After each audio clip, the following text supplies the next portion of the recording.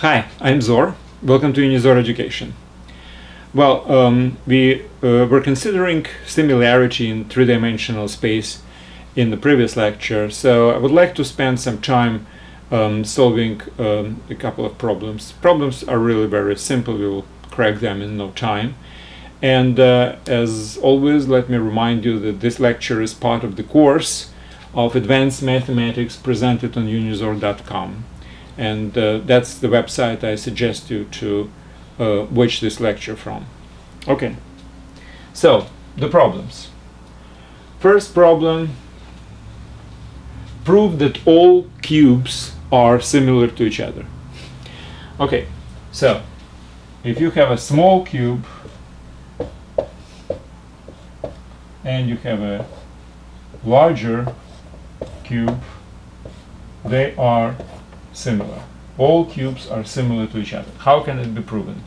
Well, let's just think about what is similarity. By definition, two objects are called similar if there is some kind of a scaling which converts one into another, which is either another or maybe some other which is congruent to that another. So if this is A and this is B, so I have to find such a scaling which is defined by center and the factor, that A is converted, is transformed to A prime, which is congruent to B. This is A and this is B. That's what basically our similarity is defined how. So fine, to prove the similarity, we have to find the point, the center, and the factor of this scaling. Now, the point is any, and the factor is, if this is A and this is B, then the factor is B over A. Now, what happens if I use this factor and any center of scaling, let's say here, x? Well, each point of this cube should be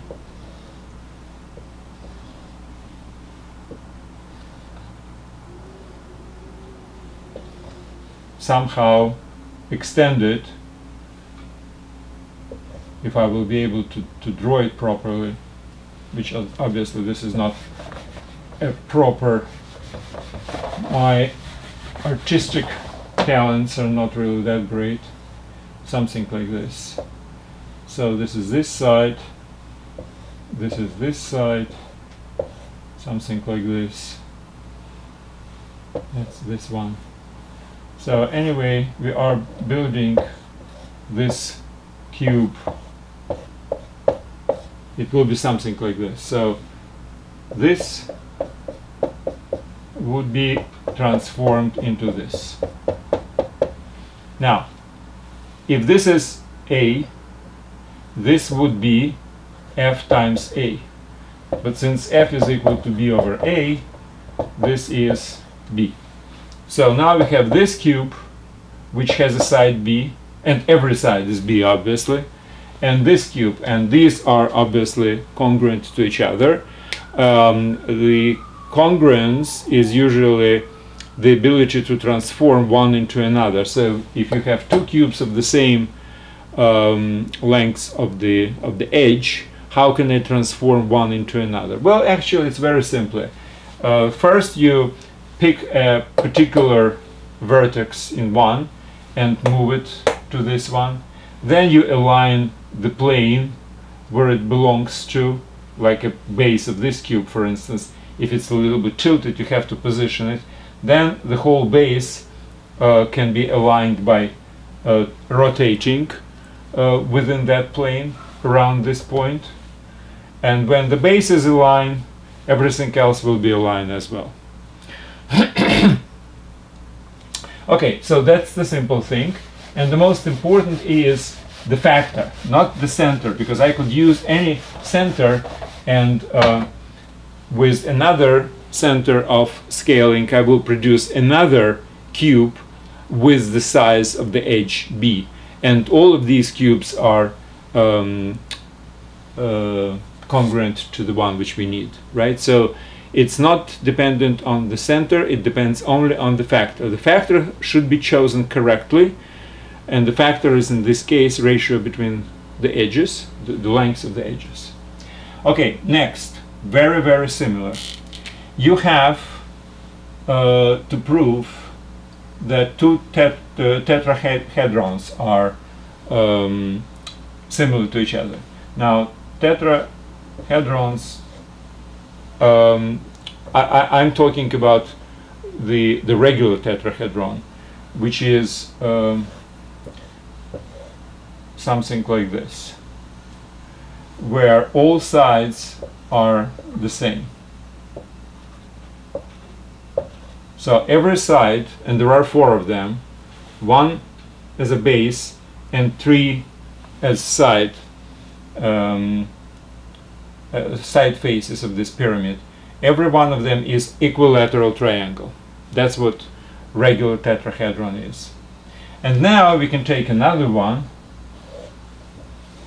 which is maybe positioned somehow differently, with all edges equal to b. Exactly the same thing. Choose factor equal to ratio of the lengths of the edges.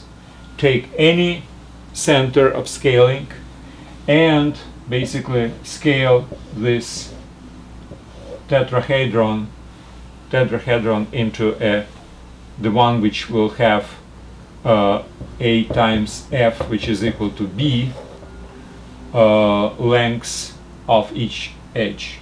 And once you have 2 regular tetrahedrons of with the same size of the edge, they can be transformed one on the top of another, so that means they are congruent.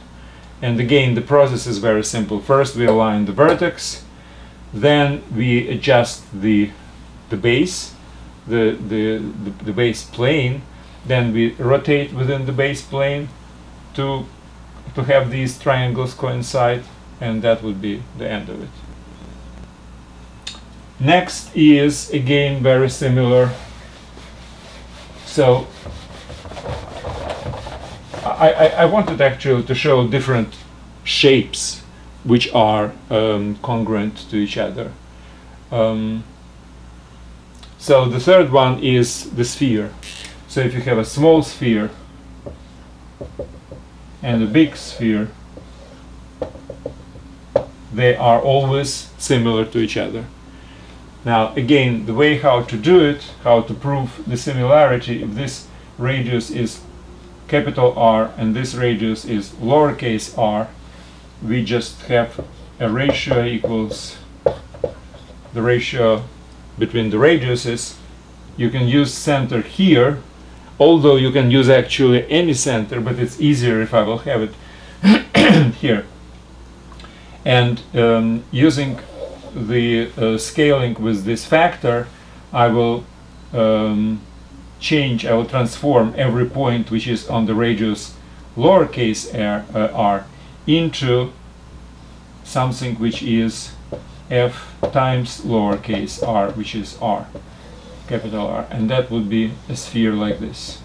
And these are 2 spheres of the same radius, even if it doesn't look like like that on my drawing, but they are the same radius, and obviously 2 spheres of the same radius are congruent, because all you need to do is just to move one center into another, and everything else will be in place.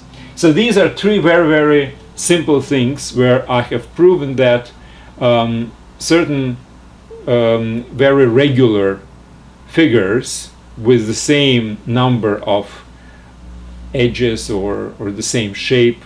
So we have either cubes where all edges are the same and all angles are the same. We have regular tetrahedrons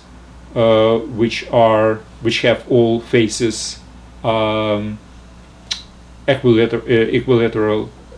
equilateral triangles, and spheres, which basically is determined by the radius. So these are all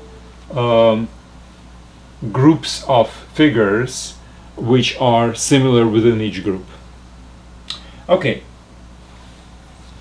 Now let's use something else. Let's talk about volume of similar figures. Here is the problem. Well, let me first give you its kind of a home style description, and then I will abstract it into more mathematical language. So the home style is, if you have a, let's say, an empty glass, and you fill it with, let's say, balls of certain diameter. Now there is certain amount of space within that glass taken by these balls, and there is certain amount of space which is free. So you can pour some water, and it will be certain amount of water in that glass. Now, what if you will replace these balls within this glass? These are all balls, with the balls of smaller diameter, and then again pour some water. Will it be more water in the glass with smaller smaller balls, actually? Yeah, smaller balls, or more or less? So what's the answer to this question?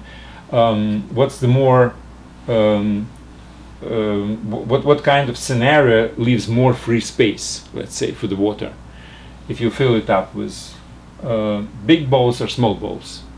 Now let me transfer this particular problem into mathematical language. I would say the following. Now consider you have, let's say, a cube, and this cube is filled, well, not filled, but we will inscribe into this cube a sphere which will touch every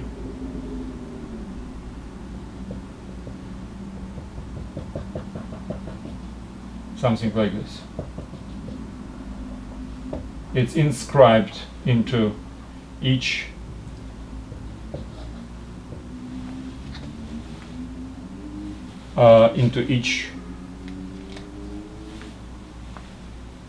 face of this cube. So basically the diameter of the cube, diameter of the sphere is equal to the edge of the cube, right? So again, we have certain amount taken by this sphere and certain amount around it which is free. Now instead of this sphere, we will take the one which has let's say 1/10 of its diameter, and we will take many spheres of this diameter, and we will fill it up the same way.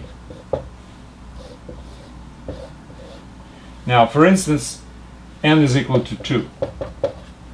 Then that means that I will have 2 balls across each edge, and 4 balls, it's something like this, and then 4 balls on the next level, something like this. So it will be 8 balls, right? 2 balls across each side. Well, they're supposed to touch each other, of course. So now the question is, we have taken certain amount of space by these balls, and certain amount of space is left free, and what's greater, amount of free space here or there, or any other n? What happens in this case? Well, let's just think about this. If this is your diameter of the ball, you have n balls which can fit along this edge, right? If before you had this diameter, which means edge is equal to diameter, Now the diameter is 1/n of that. So you will have n balls here and n balls here. So on each layer you will have n square balls, right? How many layers do you have? Well, again, n, because it's n here, and here, and n, and n here, right? So you have n times n times n. So you have n cube different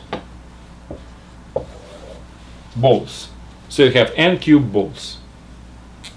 Okay, that's fine. Now, what about the volume of each ball? Well, if the size is 1/n, remember that the volume is proportional when we are talking about similar objects. The volume is proportional to the third power of the scaling factor. So what's the scaling factor from here to here? Well, obviously n, right? I said this is 1/n of this radius, so I have to multiply it by, I have to multiply the radius or diameter of this by n to get this one. So my scaling factor, spheres are always similar to each other. So there is a scaling between this and this. Scaling factor is f equals to 1n. Now the volume factor, the volume would be equal to the volume of the result of the scaling. That's why V2 is equal to factor to the third degree times the original volume. So original volume with this diameter is obviously 1 to the n cube of this volume, right? Since the factor is n. But the number of our balls is n cube. So each one is 1n to the third power of the volume of this one, but there are n to the third power of these balls, of these spheres. So as a result, if you multiply these two, we will have exactly the same volume of the original sphere. So no matter how many smaller and smaller balls you fit into, you accurately fit. I mean, you don't have to leave the gaps or whatever else. I'm presuming that we are doing it geometrically correctly, layer by layer by layer, n square by n square by n square. So if you do this, then the volume which is occupied by these n to the power of 3 n cube of smaller balls is exactly the same as one big ball, which means that the free space will also be the same. So no matter big balls you put into this glass or small balls, whatever the amount is left for the water will be the same, but provided this done accurately, etc. Alright, so that was the problem with filling up certain reservoir with smaller or bigger objects. Now let me tell you this. If you will make this problem even more realistic, let's say you have some kind of a box, let's say. You can fill it up with big stones, and you can fill it up with, let's say, sand. Now there is some kind of a notion that sand actually fills it up better than stones, but that's not true. I mean, yes, with certain amount of abstraction we can prove that stones are irregular, obviously, and it can be, in practical life it cannot be ideal, but if you do it like with balls, with spheres, and accurately put it in, then the amount of free space will be exactly the same. So, you know, but that was something which, you know, you might ask a child what exactly is the difference in the amount of free water. All right, problem number 5.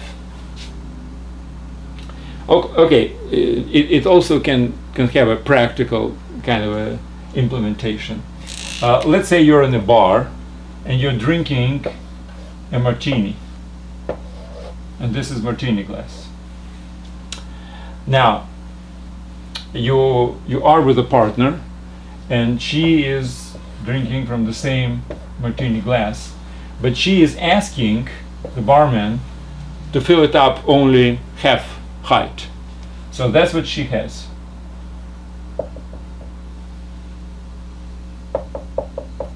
And you have full glass of martini. Well, question is how much less she will drink. Well, let's think about it. This cone from this half down is obviously similar to this one, and to prove the similarity is very easy. You just have this as a center and 2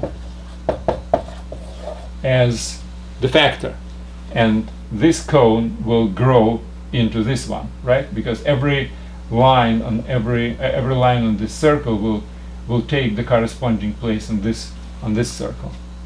So the factor is 2. Now the volume, as we know, has the factor of f to the 3rd degree, right?